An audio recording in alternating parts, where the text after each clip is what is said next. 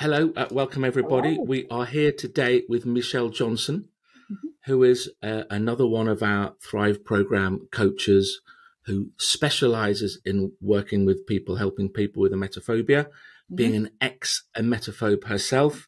And particularly, Michelle specializes in helping young children with emetophobia and helping the parents with young children with emetophobia. So we haven't stopped doing podcasts with Joe. Those podcasts are continuing. And we're going to do some other podcasts with other coaches as well. But for the next few weeks, you're going to see a lot of the lovely Michelle. And I asked Michelle, what do we want to start with? And she came back to me very, very quickly with one of her friends said to her, and I'm reading this off here, please just tell me I'm not crazy. Yes. Right? So can you tell me about that, Michelle, please? What's that about? Yeah. Well, it was actually when I was talking about what I do and my job, which is, it's not something I talk about. You don't do that with your friends, really. You're having a good time, whatever else. I haven't particularly mentioned it. And I was chatting away about it and she went, really? Is that what you do? I was like, yeah. And she's like, I've got that. I've had that for ages. I was like, right, okay. So we had a chat about it. And she just said, I feel so much better. I just wanted someone to tell me I wasn't crazy. And she'd never met anybody else with it. And she'd never, nobody else in her life had it. She'd never talked to anybody else about it particularly. She was just really relieved that it was a thing. and so what was it about suffering from it that made her feel like it was crazy? Because, some people have phobias and they don't feel like they're crazy. If they've got fear of the dark, they don't feel it's crazy. So why? Because I've heard that many times. When you said it to me, I'd heard it many times before. People must think I'm mad. I think I'm mad. Yes. What was it that led to feeling crazy? It's quite a strong word. Well, I can't answer that for her because I'm not obviously her, but I can answer it for myself because when she said it, I thought it threw me right back to when I had it and thought that's exactly how I used to feel. Exactly the same. And it's because I'd never, same as her, I didn't know anybody else that felt this way. And actually, I knew really intellectually that being sick wasn't a terrifying thing, but I was absolutely petrified of it. So it didn't make sense in my head why I was so scared. I couldn't understand it. And I was doing all these behaviours and avoiding things and spending a lot of time in your own head. Because obviously you don't talk about it. It's called the secret phobia for a reason. But, okay, hold right there. Yeah. Why don't you? Why didn't you talk about it? What stopped you? It's a complete fear of being judged because, as we both know, right, I'm judging myself and now I'm fearing other people are judging me.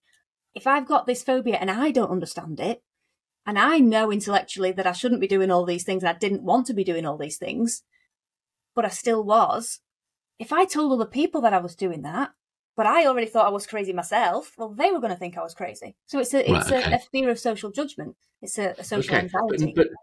But not necessarily for the phobia itself, but because of your safety seeking and avoidance behaviours.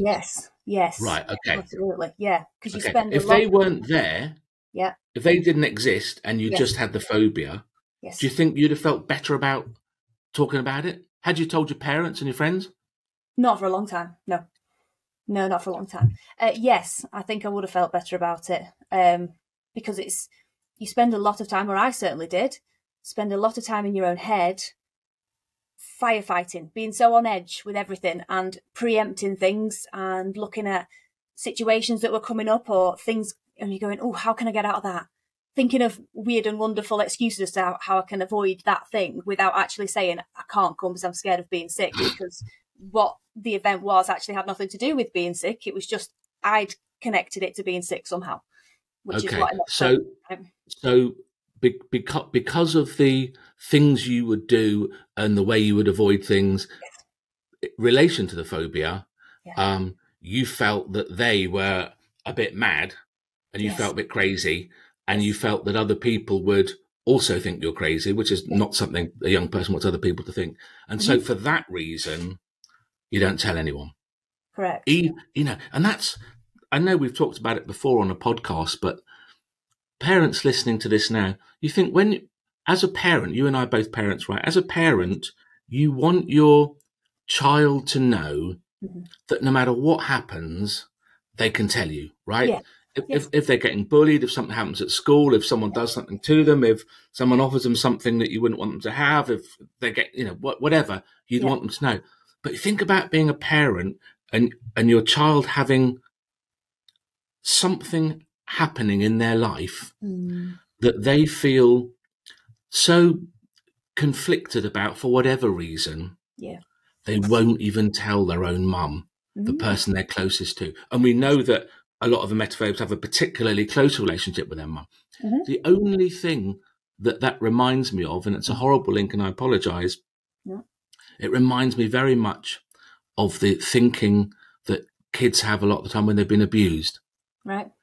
That they wouldn't want somebody to know that stuff. I can't ask mum and dad for help because they might think it's my fault. They might think I encouraged Uncle Fred. They might think it's my fault for smiling, whatever. It's that kind of stuff.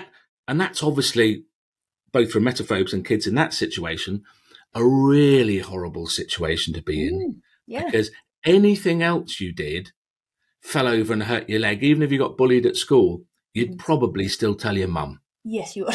Yeah, the one person, but you can't. So that then makes it far worse, doesn't it? Because all of the pressure's on you. So I haven't asked you that, and viewers, listeners won't know this. So much as I didn't know a great deal about Joe before, and I went out of my way to make sure I didn't ask. The same thing happens, Michelle. I know you've been a Thrive coach for 2 or more years now. Yeah. But what age did it start for you? Around the age of 7, I believe. Okay, that young. Yes, that young, yes. Yeah, it was, I was told, because when I eventually did speak about it, I only started speaking about it when I couldn't hide it any longer. When it got to the stage where I was going for a family meal or something like that, and I couldn't eat anything, I had to say something because I couldn't get out of the family meal and I couldn't avoid it because it was somebody's big birthday or something like that. I had to say something. My hands were tied. And actually, when I did start talking about it, it was my grandma I was talking to, and she said, well, you started feeling sick a lot when you were around 7, which is when my parents divorced. Okay. So it was around that time of the separation. Okay. And I was in the 90s, and in the 90s, there was certainly not in my family or around here, anxiety wasn't a thing. It wasn't spoken about. People didn't understand it. It wasn't, the word didn't really exist. Right. And it was just, I think it was nerves. It was something I put down to, my grandma described it to me. But I was just given a little box of Tums. You remember those Alka-Seltzer Tums things? So at 7, I just used to carry a box of them round and pop those. So I've no idea how many of those I went through. But so what age was that you had that conversation with Granny? Oh, what am I now? 32? About mid-20s when I started talking about it, possibly. Wow. Okay. So you had it from maybe age 7 till 27. Yes. Yeah. Around. So you may have had it for 20 years and not told anyone. Yes. Yeah. Wow. And it was. And every time you've got to avoid a situation, or every time you've got to try and mitigate a situation, you can't tell anyone why, because they would know and they would judge you for it. Yes. So every time that happens, which is, as we know, probably every day in some way, shape or form, you're compounding that sense of, I'm all on my own with this. Yes. I just got to keep a grip on it. Yes. And funny, someone reminded me the other day, I talked about this years ago. And you won't remember, right? Because you just said you're 32, right? So I don't think when you were younger it would have been about right. But there used to be a program on the TV called the Generation Game. Game? I don't remember it, but I've played it with the kids at school. Oh, right. And every year they'd have these people on, and your family get together and they do all these silly things. And one of the things they had was this plate spinner. And basically you have like 8, 10, 12 spikes in the ground with a plate spinning on it. And the contestant has to go around keeping all these plates spinning and wiggling the things, right? And you just know that at some moment, one's going to come crashing to the ground and the person's going to panic and they all come crashing to the ground. Yeah. And someone once told me years ago that having a really strong desire for control, particularly with something like emetophobia, felt like that to them all the time. And that was one of the reasons they didn't tell anyone, because I can't remember the phraseology, but I'm only just keeping a lid on it myself. Yes. I'm running around, keeping all of these plates spinning, right? I want to tell someone, but if I tell someone else, what if it just adds more plates? What if it doesn't help? Yep. And they just go, oh my God, you're mad, you're crazy, you're an idiot. Why are you doing that? You should do this. You know, you're a bad person, you're whatever. And they just didn't have the kind of headspace or the bandwidth to run the risk of adding another 3 plates. 100%. It's exhausting. It's absolutely exhausting because you are continuously putting out fires, problem solving all day, every day, all the time. It's a continuous stream of how can I keep myself safe? How can I avoid being sick today? How can I avoid being sick tomorrow? It's continuous all of the time. So I've got a question. Very hard. I've got a question for you then that's never occurred to me before, and maybe it should have done. Okay. So we've always talked about the fact, and it's absolutely true, that the vast majority of emetophobes, I'd like to say all, but I've not met all, so it's possible there won't be any, right? There'll be some that this doesn't apply to, but certainly all the emetophobes I've met and known and seen have all been very bright, driven, motivated, successful people, even as youngsters in their lives, more successful than an average group of people. Okay? Yeah. And we've always said that in a way, emetophobia is a symptom of that, because they've all been very bright and driven and obsessive with a strong desire for blah, blah, blah. Yeah. But I actually wonder whether sometimes it's the other way around. So I'm wondering if you're a successful adult because you had to be, not because you were. Right. Someone listening, imagine someone listening to this for the first time, right? And let's say they're not an emetophobe, right? They know anything about it, and they're listening to this. It sounds very much like you learned this successful skill set in your childhood because you had to. You know, can you imagine a 7-year-old having to go around keeping their secret, planning things, avoiding things, trying to mitigate exposure risks and wash their hands several times without mum and dad knowing, and organising their day and get up early and go to bed late and do, you know, that's a fantastic skill set for a CEO, isn't it?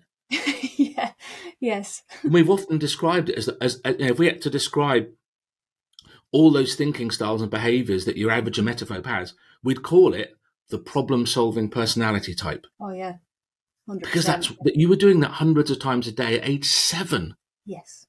Yeah. It's no wonder that you became a great teacher. No, possibly not. I've never considered it either. That's a very good. So I'm going to have to go back and look at some of the data. Now, the difficulty with that is that the data suggests that the ranges for when it does appear go from young child up to kind of late teens. But of course, a lot don't really see it until their late teens and sometimes their early 20s, in fact. So that can't be the same for everyone. But I wonder if it could, in some cases, be that clearly you were already a bright, driven, clever person.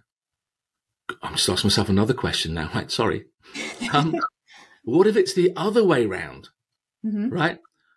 What if it's not Kuh's law, but Sod's law, that maybe if you weren't already bright and driven and clever, you'd have had to tell somebody earlier on because you wouldn't have had the coping skills. Yeah.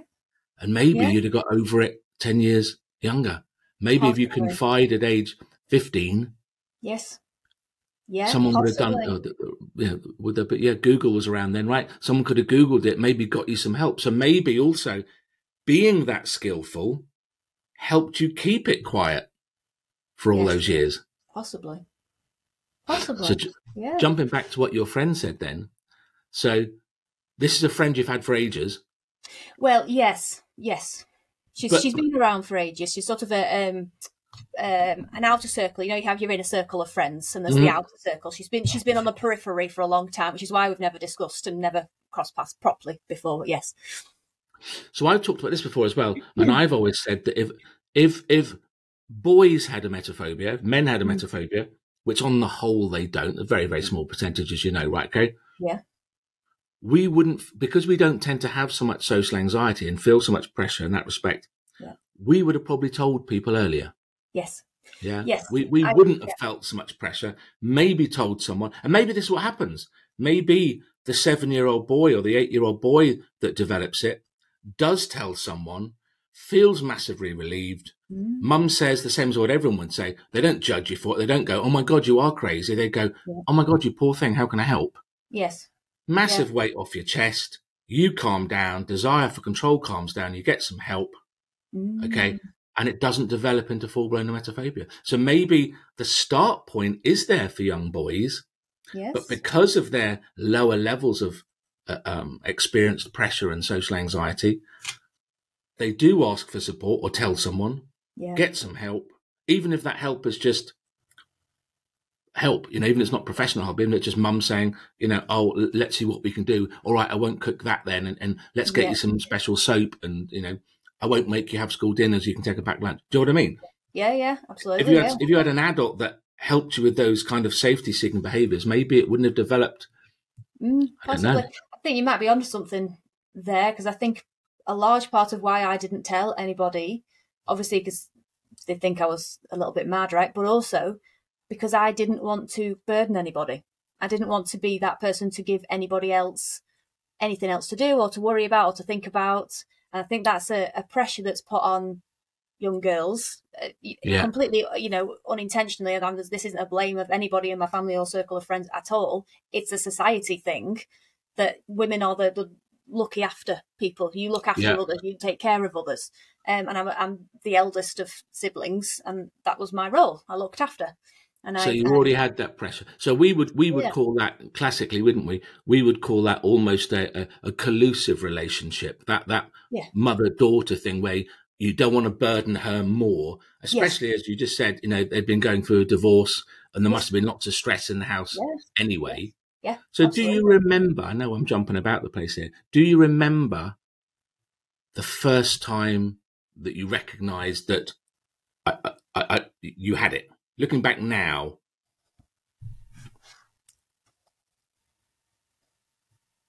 It's a great question. And the answer, I don't think there is a specific time that I realised I had it. But I'll tell you the moment that I thought, gosh, I must be crazy, or that I labelled myself as that. And that was in early childhood. That was primary school. And you've done a podcast with Joe about this, about OCD being very closely linked.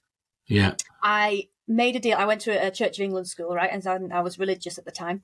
And I made a deal with God that I used to have alternate days at mum and dad's. So I'd sleep at mum's on one day, dad's at the other, and then we'd alternate through the week.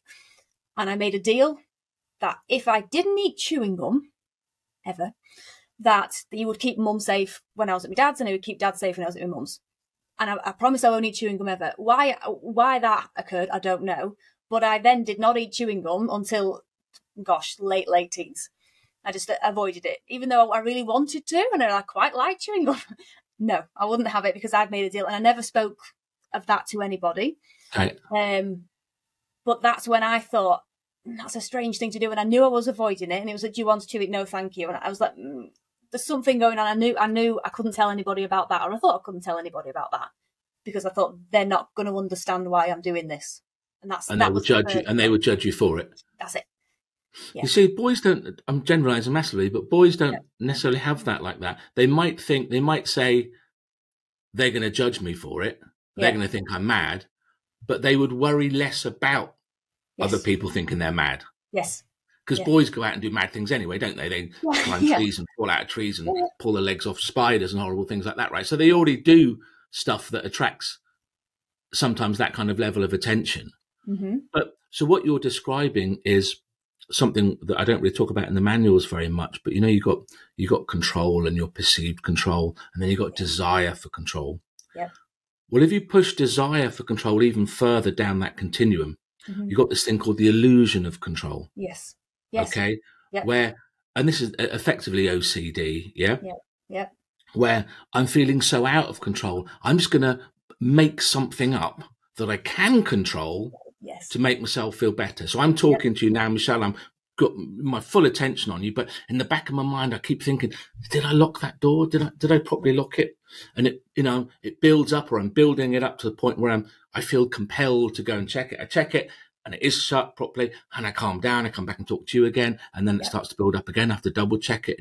And what you did with the chewing gum thing is just that. It's the illusion of control. Absolutely. It's the attempt to get more control than is humanly possible. You see it in the high street every day with people at a crossing, with the Belisha beacons, and they press the button, and they press the button, the light comes on, it says wait, and they keep on pressing it as if it will speed it up. Or you get in a lift, you press floor 8, and because nothing happens straight away, you keep pressing it, imagining somehow that over-controlling it is somehow going to speed up that process in some way, shape, or form. Yes. Okay, so when it first manifested for you,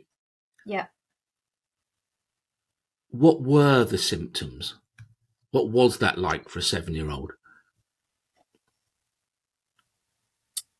What were the symptoms? It was, at that stage, obviously it got worse with time because I built it up with time. So I added more things into my safety-seeking behaviours, and I avoided more things as the years went by. But right at the beginning, it was around food particularly, and types of food, and making sure things were cooked. So I remember asking a lot, is it cooked? Is it definitely cooked? That kind of thing. Okay, yeah. Is it cooked through? And I don't remember at that stage having an awareness particularly around germs, because I know you've described boys as climbing trees and whatever else. I was particularly tomboyish. I was very much out in nature and up trees and whatnot. So I don't remember at that time having the awareness, I don't think, of germs and things like that, and overly washing my hands. That developed later on. But it was very much around food, I think, possibly something I'd heard about food poisoning. Sausages on barbecues was a big one as well, because we had a lot of barbecues in my family. So I was always very much, I'm not going to eat the sausages, and that they went out the window very early. Those kind of symptoms for me. So did you experience those symptoms then before the focus became sickness? Were you a child experiencing those control type behaviours even before it developed specifically into that? Yeah, I think looking back, it's very hard, and as we know, memory is not accurate. But looking back, I think what had happened was I was anxious at the time because my parents were separating. Therefore, I felt nauseous a lot of the time because that's what I was creating, the sense of unease and anxiety. Right. And I think it was that sense of, I don't like this feeling. I don't like the nausea that I'm creating. I want to avoid ever feeling nauseous in the future. But I didn't know that I was feeling nauseous because of anxiety, because it wasn't talked about. It wasn't a thing. Yeah. So I must be feeling nauseous because of the food. And I must be feeling nauseous because of other things. It took me till my late 20s to realise that it was a psychological thing. I think I was blacklisted at the doctors because they thought it was, I kept saying, no, it's something definitely wrong with me. It's physically, I had all sorts of tests and things. So it was the avoidance of the feeling of nausea that I was trying to avoid. Okay, brilliant. On that, for the moment then, what was that feeling? I know we all know what it is, right? But what do you think it was about that feeling? Because you wouldn't have felt the same way about pain, would you? Or hard work. If you banged your knee and cut your leg playing netball or football or anything else, right? You wouldn't have felt like that. You wouldn't have avoided football. So what was it about nausea that you didn't like? It's a good question. It might be the fact that it was not something I could shift. If you bang your knee, you kind of rub it, or you can move it, or your leg's sore, you angle it differently. It's unpredictable, comes and goes. Comes and goes, it's unpredictable. And I suppose if I was feeling nauseous when I was anxious, then my thoughts would have all been around anxiety-provoking things, and I wouldn't have been in a very happy space. I would have been unhappy at that stage, or scared, or whatever else. And it's tied to that not happy emotions, isn't it? Or unhappy emotions, not happy emotions. It's tied to unhappy emotions, isn't it? So I think avoiding the whole concept of being uncomfortable with your emotions or with this physical feeling that you're creating, I think is what I was doing. Yeah. So desire for control we've talked about before, but desire for control then is essentially an attempt to avoid situations that we don't like and feel vulnerable in because we don't believe we could cope. Mm-hmm. And so a horrible, yucky, slightly out of control feeling that just seems to come from nowhere, that's unpleasant in its unpredictability. Yes. You're going to think, right, what can I do to stop this feeling? Yeah. Well, it seems to be about food because it's in my tummy. So, I feel it today, and we had sausages today. So maybe, and then you start trying to find why I'm feeling this way. Yes. And that's then how the safety seeking behaviours kind of kick in and start. You've been very careful. I know, been very careful not to use the word trigger, because as you know, we don't use the word trigger, and you didn't say triggered off by. And the reason why we don't use the word trigger, as you know, is because the thinking styles and beliefs and attitudes and behaviours that create emetophobia were either mostly or entirely already present in you, weren't they? Oh, yeah, 100%, yeah. Yeah? So to say something's a trigger, I mean, a trigger, comes from like the trigger in a gun, doesn't it?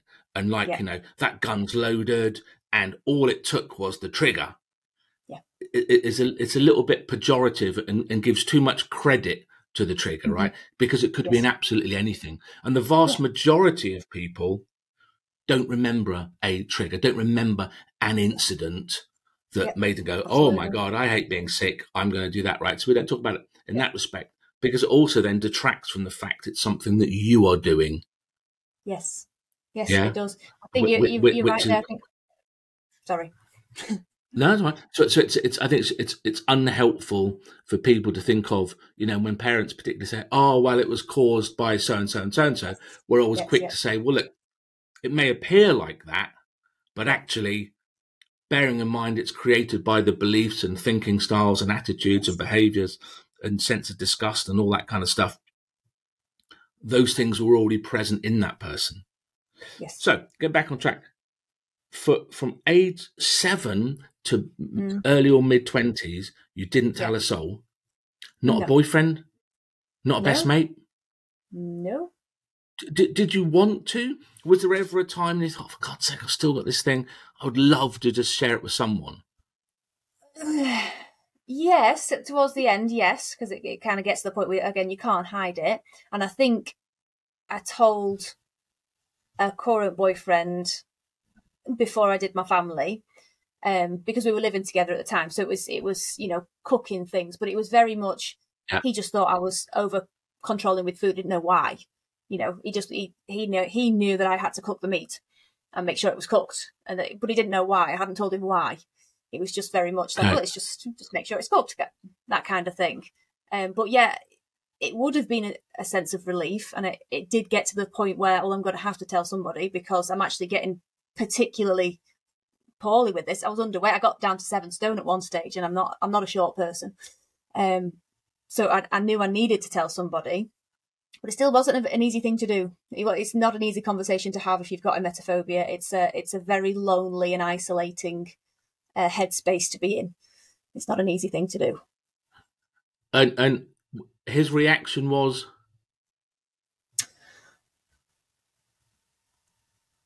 There wasn't really. It was a bit of an anticlimax because he'd seen all my safety-seeking behaviours anyway. He was sort of like, oh, right, okay. That makes sense, but you've not been sick. Yeah, but you've not been sick. And I know and then he moves on.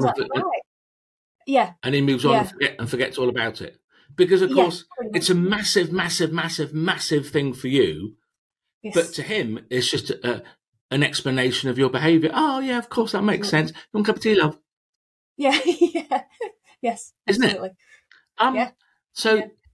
So your friend then. From your outer group of friends, when recently hearing what you do now and helping emetophobes, and the fact you used to be that yourself, if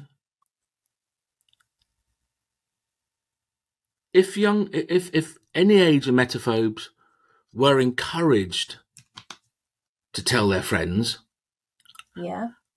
they'd be surprised how many of their other friends have also got it. I would think so. I So think so. I've often said, when people say to me, "Oh, I never heard of that," and I'm talking to a lady about something, I say, "Listen, in your friendship group, you will have 4 or 5 friends that have got it." Mm. And they say, "Well, no one's ever said that." Rob said, "That's the whole point. It is. You will have 4 or 5 friends, Michelle, even you will have 4 or 5 friends that have it, that just have never told anyone." Absolutely. Or maybe still have never heard the word emetophobia and doesn't know what it is. They think, well, I've got a fear of being sick, or I've got a fear of vomit or seeing someone else being sick. I don't know what this emetophobia thing is. Yes. It's bonkers, isn't it? Yeah, absolutely. You are right. I was talking to a friend. I went to the one. Sorry. No, you go. I was talking to a friend. I was just going to say, I was just to add weight to that. I was talking to a friend that I went to university with, and again, hadn't spoken to her about it, chatting away, and when I explained what it was, she went, "Oh, X person." I won't say the name, but let's call her Emma. Emma on our course had that, because we both did psychology at York University, right? So she said, "Oh, Emma had that." I was like, "Oh." So Emma had spoken about it, and I knew Emma. I'd been out, on a few nights out with Emma, but I'd never spoke about it, and she'd never spoke about it. But clearly, somehow, she told my friends. So that it is quite widespread, but very, very seldom talked about. Yeah, I was just thinking at that note that in your previous role as a teacher, maybe we should set up a campaign across schools to let people know that it exists. Yeah. And for kids that have got it to realise they can tell their parents about it. They're not going to get judged for it. They're not going to get told off. They're not going to get sent to their room. And that once they talk about it, the speed to which they recover and can get over it and get appropriate help. Yeah. I've got no figures on this, but it has to be reduced dramatically, doesn't it? Oh, surely. When I went through this, the moment you came out and told your boyfriend, in a way, that was the beginning of the end of your emetophobia, wasn't it? Yes, it was. But when I went through, when I went through the program myself, all them years ago, and got over it, because I was a teacher at the time, the very first thing I thought was, why are we not teaching kids this? Because it's a skill set. And my thought was, if I'd have known this when I was 7, I wouldn't have created emetophobia. I wouldn't have suffered for 20 years with it, because it's so predictable, and it's easy is not the right word, but simple to understand and simple to put things in place so that you can get over it. But it's just, there's nothing out there. I didn't think there was anything out there. So absolutely, I think we should be doing something for children in schools. 100%. Did you try anything else before you found the Thrive program? Yes, I did. I tried CBT, two rounds of CBT, and my therapist at the time hadn't heard of emetophobia, didn't know what it was. Another one found emetophobia, the word, because obviously they'd never heard of it. They were just treating me for scared of being sick and scared of eating certain things, right? But the second one was an online one that I got through the NHS, actually. I never actually saw them, man or woman, I'm not sure, but we conversed online, and they found a research article about emetophobia, and that was such a eye-opening thing. It wasn't ours, it was something that I think about what it was, but it was such an eye-opening thing, because I was like, someone's written a research paper about me. It was down to carrying bottles of water around and mint things. It was such a relief to know that, one, it was a thing, there was a name for it, and two, there were other people like me, and they'd been studied.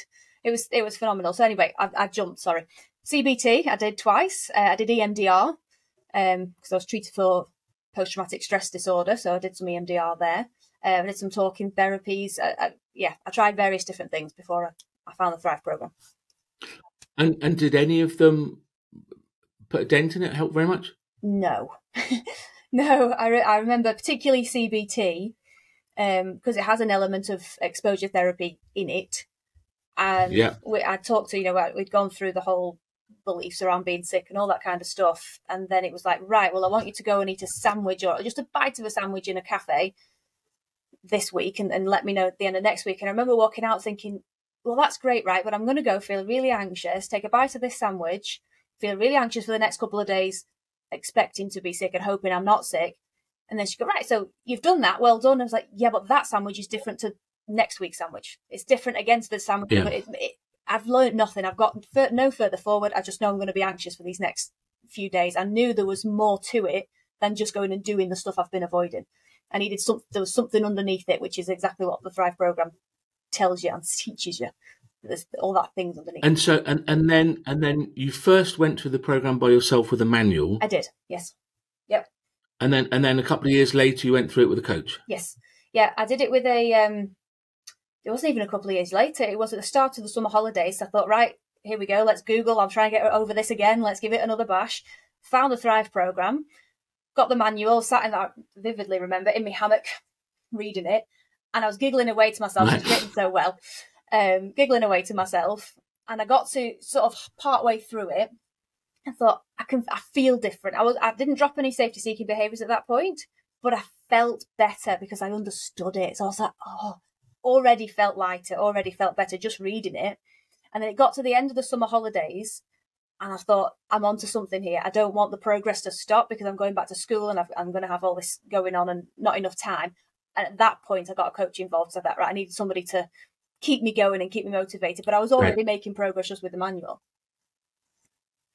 Okay. And for clarity, for people that don't know, you haven't met you before, and the most common question we still get is it genuinely possible to completely get over it? Yeah. Okay, so how over it are you? Over it. Over it to the point. I had this conversation with a potential client yesterday because that was exactly the question I got yesterday morning. And to the point where when I do have an emetophobic thought, because occasionally I generate one, but it's so rare now that it's almost humorous. It's such a strange feeling now to have an emetophobic thought and to think, oh, I wonder if that's cooked properly. And I go, oh, that's a flashback. And it sort of takes me back. It's that rare. So over it to that degree. But you okay. So would you say that's 100%? Yeah, I'd say so. I mean, I still generate them, but I think but very, very. So you've gone from having. Yeah, you've gone from having several thousand thoughts a day about it, to maybe a couple a week. Less. And now when you less than a week, less than a couple of weeks. Yeah. Okay, couple of months. Yeah. And now when you have that couple a month, instead of being terrorised by them, you laugh at them. Yeah, because I go, oh, I remember when I used to think like that, and it's usually when I'm coming up against something I haven't faced. In a while. So during COVID and whatever else, so you couldn't fly or go anywhere. So the first time I went to get on an aeroplane, I generated a thought or two about it. And I thought, oh yeah, I did used to think like this. And it was at that point, it was like, it's only because it's new, right? Brilliant. I know what to do with this, and you get through it complete ease. I don't mean to demean or diminish your success in any way, shape, or form, right? No. By even taking those two thoughts away. But I think normal people, in inverted commas, probably have one or two thoughts a month. Yeah. I mean, I haven't got a problem with being sick at all, right? But I probably think once or twice a month, I might think, oh, have I eaten something? Yeah. Or was there something in that? Where did that feeling come from? Yeah. And then kind of laugh at it or waft it away or something. That's it. Yeah.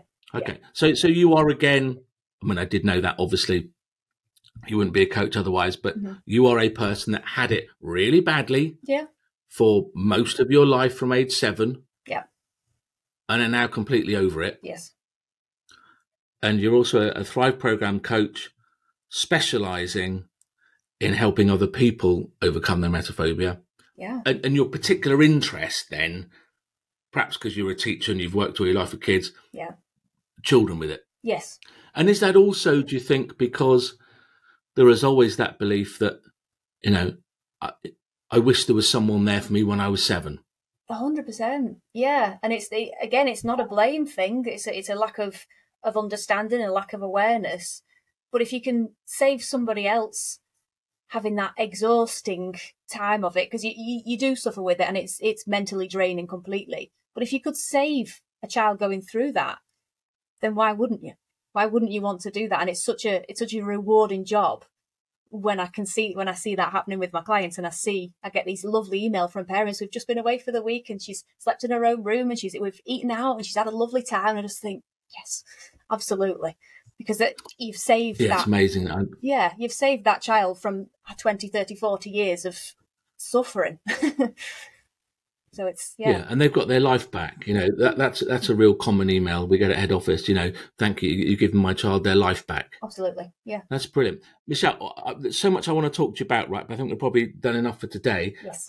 Next time, I'd like to talk to you about, as a teacher in school, and an ex-emetophobe, and what that's like, and what kids are doing in school. But we'll save that for next time, if that's right with you. Absolutely, yep. That's absolutely fine. That sounds good. Thank you very much. Brilliant. It's been great. Well, that's lovely. Listen, thank you very, very much. And we'll do it again next week, and we'll get this sorted and online as soon as possible. Anyone watching this, if you've got any questions for Michelle that we can talk about in a future podcast, email them in on any of our social media, get in contact, and we'll see you all soon. Thanks for watching.